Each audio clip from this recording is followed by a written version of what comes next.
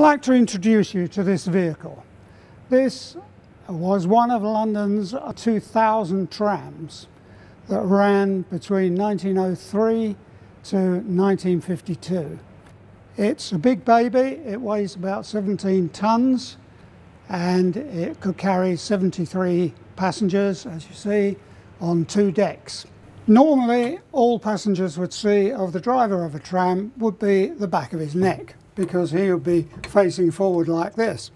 When the tram reached the terminus, the driver would shut off, pull out his operating handle from there, put the chain across, and then the driver's job was to swing the seats in the lower saloon into the right position for the return journey, because trams are driven from either end according to the direction in which they're travelling.